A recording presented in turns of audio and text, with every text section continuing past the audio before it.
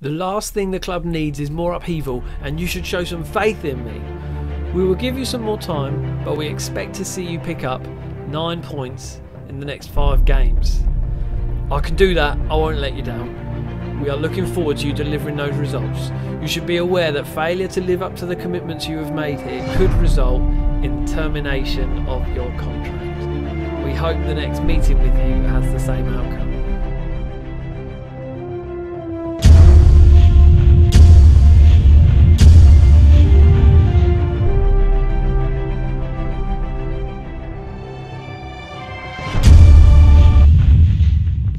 I am most definitely the worst football manager ever, and as you can see here, it's like deja vu. You joined me for the Gosport Gamble. Thanks for joining me today, by the way. Do hit the like button and the subscribe button if you fancy following along. But to be honest, the rate I'm going, I wouldn't blame you if you didn't, because as you just saw, I've been given another ultimatum. Less than a season ago, I was managing Gloucester and I was given 5 games to get 8 points. And I've literally just been given a really similar ultimatum. I've got 5 games to get 9 points. Let me show you what's been happening to explain it a little bit more, shall we? Because the last episode you saw me play was Wealdstone, which was just the second game of the season. I won the first game of the season against Weston-super-Mare. Spirits were high. I then got a draw 1-1, and I thought, you know what, that's not so bad. But since then, things have just got from worse and worse and worse and worse. Game after Wealdstone, I drew 0-0 with Bishop Stortford, and I thought, okay, 0-0, you know, they're a good side, don't get me wrong. I thought, fair enough. Then I lost 2-0 to Cheltenham, and I thought, well, Cheltenham, they're a good side. If we were to look at Cheltenham and their general thing, they're predicted to be top of the league. So losing 2-0 to Cheltenham, I thought, fair enough. I then won the second game of the season 2-1, and I thought, this is good. I've lost to the best side in the league, but I'm doing okay now. 2-1. 1-1, drew 2, lost 1, and then won a second game. However, from then on, I haven't won a game. In the last 5 games since then, I lost 1-0, I lost 2-1, I drew 0-0 with Bath, which was actually flipping such a hard-fought game, it was unreal, but managed to scrape a 0-0 draw out of them. Then I lost, in the last 2 games, I've lost 3-0 to Maidenhead and 3-0 to St Albans. Quite frankly, it's been like embarrassing. I don't understand what's going on. I don't understand it. I've been doing the 4-3-3. When that's gone a bit wrong, I've tried a 4-4-2. And then this last game against St Albans, I tried a different tactic as well. I tried my third tactic, which if I can try and find it, here you go. I played the 4-1-2-3, and that didn't work either. And so things are not looking good. So I now find myself in the 20th position in the league. That you heard right, 10 games gone and I'm 20th position. I've only scored 9 points, and oh man, it's embarrassing. And so the board has turned to me and said, 5 games, 9 points, or you're out. With literally 20 games I've played for Gosport, they might be sacking me already. This is not good, really not good. And so that's it really, that's where we're at. And today I play Hemel Hempstead, and I thought I'd have you involved in this to see what is going on. I don't understand it. I don't understand it. And luckily I wasn't filming the St Albans game, because I was mega angry. Like, I don't get angry. Those of you who follow along will know that I don't tend to get angry, but it happened. Unleashed. I was unleashed like a tiger out of a zoo after not being fed for 4 months. I was furious. I had a massive go at the team. Wasn't happy at all. Look at this, all 6s, just absolute toilet, absolute garbage. Was so annoyed. Let me show you the match stats as well. The match stats, we had 11 shots, only 3 on target, didn't score any of them. They had only 7 shots on target and scored 3. That's nearly half of their shots on target they've scored. So what am I doing about it? Well, let me show you. Let me tell you now. Let me give you fill you in. Before I haven't even played the game yet, and I'm angry. Do you know what I mean? Anyway, so tactics are the following. I'm going for back to the 4-3-3. I just sense it's the right thing to do. In terms of my instructions, trying to keep it as basic as possible. The defence are pushing back slightly deeper. I'm looking for the overlap really just through the advice of my backroom staff. And that's basically it, staying on your feet. You know what, I might take that off though. But that is it. That's literally it. Nothing else. Flexible. I'm going control. Hemel Hempstead are the slight favourites, but when I show you where they are at in the league, you'll see that they are quite low as well. They're in 15th place. They've only won 4 games themselves. So I'm sort of wondering whether this might be an opportunity for a win. So I'm going into control. But apart from that, that is it. Let me go straight through to the preview for today, because this is important, man. I thought I could play one more game without film, but I thought no, I need to start filming these since I've got that ultimatum. How bad would that be if I get sacked from 2 clubs in less than a season? That is bad, right? That is bad. So here we are, 4-4-2. They look like they're going to be going for. My team selection looks like the 4-3-3 here. Let me take you through my team and the sort of setup they're looking like at the moment. We've got Strong Beardy in goal. He hasn't been playing, but after the last 2 games of the other keeper, Nathan Ashmore, letting in 6 goals, I'm like, stuff it, forget him, mate. Strong Beardy, he's an older guy, 36, he's my goalkeeping coach. Actually not bad stats. He's only played a few games for us this season, but I'm bringing him back in for this because that Strong Beardy, the main reason is the beard. That's what's good about him. You just need a fella with a good beard. Although he's not the only fella with a beard who will come to. And I think Jamie White here, my striker, 26 years old, has also got a beard. Not as good as Strong Beardy, but still nice to see at the front and at the back. We've got strong beards. We may not be winning games, but we've got strong beards. So, you know, you've got to look for every positive in this situation. So we've got Robert Geyer on the right and we've got Johnny Hurd on the left. Now they are slight changes from before as well.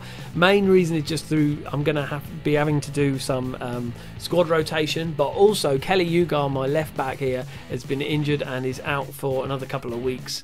So he's off, and Dan Woodward as another right back. But anyway, yeah. So I'm just giving Geyer a go on the right here. Centre backs, we've got Sam Pearce and Greenidge. Greenidge has not been playing well, really. Let me show you his. Let me go to the squad and I'll show you the Greenidge. No, actually, no, sorry, he's the wrong player. The other player I have dropped already is this here, De Gracia. Average rating is 6.17. He's my lone player from Arsenal and he has not been playing well this season at all, so he's dropped. Elliot Wheeler has been injured and he's been my main right back and he's just come back. He's on 91%. What I might do is just put him into the subs for today. I don't quite think he's ready. Yeah, I don't think he's quite ready to take a full first team place yet, although he is a great player. He's my sort of vice captain and I'm looking forward to him being back. We've missed him, I think, at the back. Anyway, midfield, let's go back to the tactics screen. Midfield, we've got Andy Robinson set as playing as a centre mid automatic, and then the other side of midfield, we've got this guy here, Max Melanson, or Max Millinson. That was my really bad South African accent. 18 years old, on loan from Yeovil, just got him in. He's only come on as a sub once so far, but played alright, so I'm giving him a starting game today. And then we've got Mike Carter, who is sort of defensive midfielder, has been injured for a lot of this season, but he's now come back. The last sort of 10 games or so, he's pretty much been out, but he's now back in. And then up front, we've got Charlie Collins, Justin Bennett and Jamie White. To be honest, all of my strikers are not doing too great at the moment. Most of them are all doing badly. If I look at here, the goals, you can see here, Justin Bennett scored 1, Jamie White scored 3, Charlie Collins hasn't scored yet and he's nervous about it. Joe Anyonsah scored 1. My other player that I brought in, Jamal Lowe, who brought in as a recommendation, I'll have you know, from somebody. Unfortunately, he hasn't scored yet and he's not doing well, 6.52, and he's struggling, to be fair. So anyway, but team all round are not having a good time.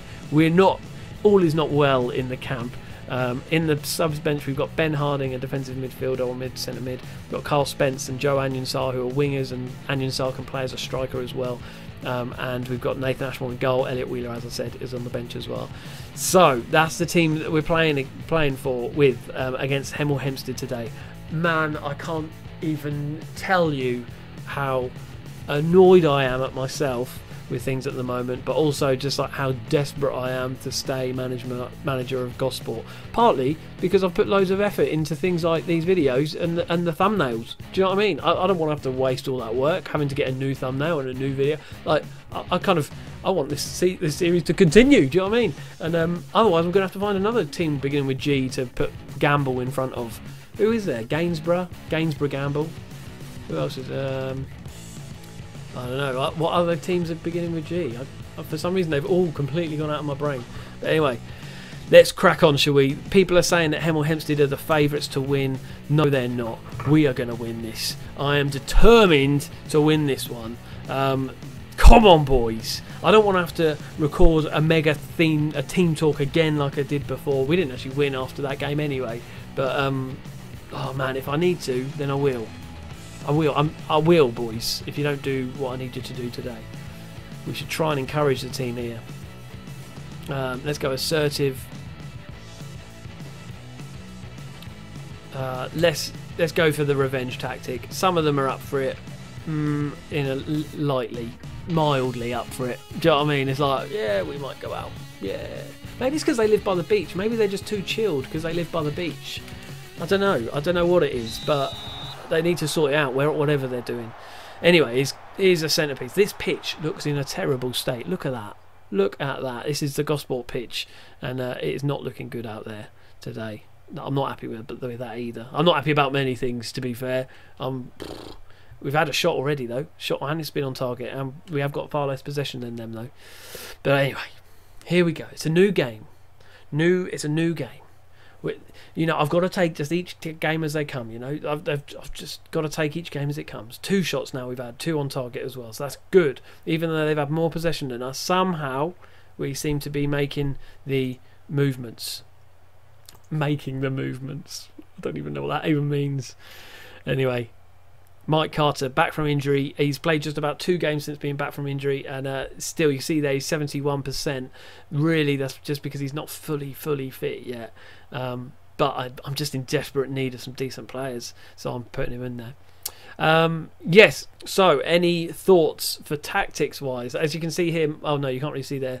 I'll show you my 3 tactics. I've got 4-1-2-3, 4-3-3 narrow. I've also got 4-4-2, which isn't coming up there as well. A standard 4-4-2 that I'm playing with. Pretty basic, standard, boring first half there. Encourage the team. We can still win this one. So yeah, if you've got any ideas as to tactics that are working for you for lower league management, I really appreciate the tactic the other guy sent me before, the 4-4-2, which worked for a little bit, but not all the time. Whereas I started playing with this 4-3-3 and it was working. Like, I enjoy this 4-3-3, but maybe it's wrong. Please, how things are going, keep it up. Okay, revenge. I've just got to go revenge, I think. And they're up for it. Good. I always find the players are up for revenge in the FM16. Always. I've never done a revenge, you know, like, go and get revenge, go and like kill them, and they're always like, all right, yeah, I'm up for that actually. It's quite nice, a bit sadistic, but it's nice of them. You know, if that's what it takes to get them going, that's what it takes. Okay, so we're all on 6s still. 6.4 Justin Bennett. You see, these strikers, I just haven't been able to rely on them this season. Somebody suggested to me that I should get David Platt back. Those of you who watch the Beta Bath City and remember the glory days of David Pratt, hashtag dare to David Pratt. Apparently this fella's got him in his save now, and he's scoring goals like he's a goal machine, apparently. So maybe I should have brought David Pratt into the side. Okay, meanwhile Mike Carter is not looking too great at the moment, so let's bring on Herding, and we'll put him as a central midfielder, defending or support. No, that's automatic. Yeah, go on, automatic. James White also isn't looking too great today, but we'll give him a little bit more time. So 5 games, 9 points. That's 3 wins I need. Yeah, I can't think of any other way to put it. 3 wins. Come on. Let's passionate. Let's concentrate. Let's keep going good. Look, we've had so much more shots and attacking play than they have, even though they've had more possession. Oh, here's a highlight happening. And it looks like it's a throw on to us. Gaia throws on to Harding. Harding across to Melanson. Haven't really seen him play much, Melanson. Across to Robinson. Over to White. What can White do with it? Back to Hurd. Forward to White. Is he onside? It seems he is. He's kept it in. Collins! Yes! Yes! Oh, 75th minute. Collins has scored for us. What a man. Rah, mate. Oh, dear. Oh, dear. Right, here we go. Concentrate. We've got to hold on to this win. We have to hold on to this lead. Don't lose this now. Don't lose this. We need to hold on to it. Oh my goodness. We have scored. Collins, who has been barren goal wise, scores. You know, obviously it was after sort of a deflection, and he, you know, had another shot, but still, he was in the right position at the right time. That is exactly what I needed. Oh my goodness, come on, boys. Okay, Robinson's looking tired. Greenidge is looking tired. I don't want to take him off though. Greenidge is looking tired, but he's having a 7.3 game, so I'm not going to take him off. Andy Robinson, however, 6.9, not as good a game. Jamie White not having the greatest of games either. Let's should I take Andy Robinson off? No, you know what? No changes. Don't change. I'm not going to make any changes at all here. I'm going to leave it as it is. Here's Smith. It's Smith. Corners. Oh! Wonderful save from Strong Beardy. Oh my goodness, he's just kept us in. He might have just pretty much saved me from my job here. What a hero. It could be such an important save. Is Onyemar. Boland. Across to Harriet. Okay, after this. Hey, Robinson. Great challenge from Robinson. Here's Bennett. Justin Bennett. Across to White. Collins is all on his own in the box there. Get it into Collins. Collins!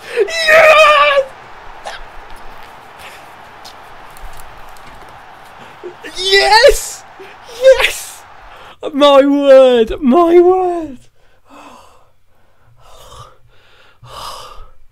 I just need a break. Oh my goodness! Right, go defensive. We've got to waste time. Oh my goodness! I'm exhausted. What a run from Collins. All the space in the world. White brings it into the box. There's a cross. He's got all the time, and he goes first time anyway, and Butler in goal doesn't stand a chance. Oh my goodness. Oh. Wow. I don't know what to say. I'm speechless. Onyemar, Cole. Terrible. You can do that all day, mate. All day, Cole. What a game. 2-0. What a way to come back to that. My goodness. This is so good. Well done. Great result. 2-0. Wow. Charlie Collins, player of the match. 8.8. Fully deserved that. Oh my goodness. I'm so glad. We had so many shots then and we weren't scoring. And then he pulls it out of the bag like that. Oh. Yes. This is what the Gosport Gamble is all about. Oh my goodness. One of the 5 games, one of them played, 3 points in the bag. We only need 6 more points to keep my job. Not only do I want to keep the job, but I still want to get up the league and I want to try and head towards playoffs. That's what I want. That is what I want. Let me just look at this. Collins impresses, player of the match, quality to put to the Hemel Hempstead defence to the sword and finish the match with 2 goals. Yes. He'll be so happy with that. He ends his goal drought. 76th minute strike. He had played a lot of football without scoring, so he'll be so pleased with that. And my next game, we actually take a breather. We take a breather from these 5 games in my next game to play the first FA Cup game, which I will record and I will show you tomorrow. Tune in tomorrow to watch that game. My goodness. The other 4 games I've got to play: Ebbsfleet, Oxford City, Welling and Dorchester. Let's have a quick look. Ebbsfleet are pretty good from what I remember. Where are Ebbsfleet? Yeah, Ebbsfleet, they're 6th in the league. Dorchester, where are Dorchester? They're bottom of the league. That was helpful. Welling and Oxford City. So to be fair, a lot of those teams are bottom of the league, so I should be alright.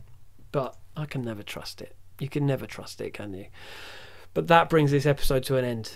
Please, I know I won that game, but ultimately having this ultimatum is not good, and I need your help. So any thoughts you've got, any ideas, do leave comments below. If you're enjoying this content, do hit the like button, do hit the subscribe button. I really appreciate it. As when I write this, when I'm recording this video, I'm in like the 90s for subscribers, which is amazing, and I'm so appreciative of it. So how about let's try and get us up to 100. So do RT this channel, RT this video if you've seen it on Twitter or whatever. Let's get this videos known. Let's get some more help for me. Let's get some real experts who really know what they're doing to help me out, and I'm sure you're an expert too. But thanks for joining me, and until next time, I'll see you later.